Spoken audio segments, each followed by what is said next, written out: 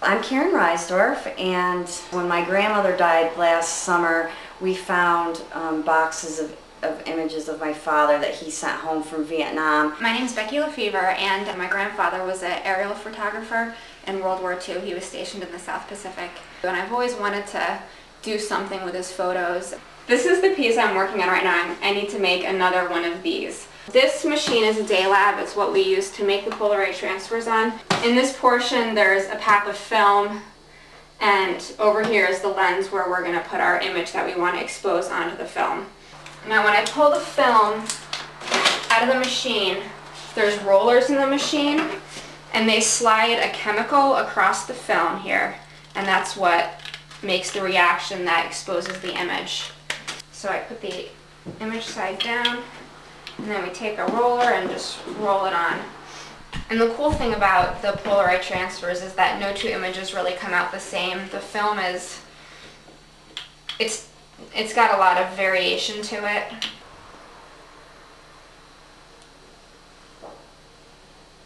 I'm primarily using emulsion lifts instead, which is still using the same machine, but instead of cutting it open and pulling it apart to print it onto the paper, you fully expose the film for a minute, and then I put contact paper onto the back of the image, and it soaks in 160-degree water for about 3 minutes.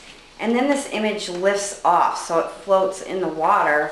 You can see it kind of takes the movement of the water, so they look like pieces of fabric almost.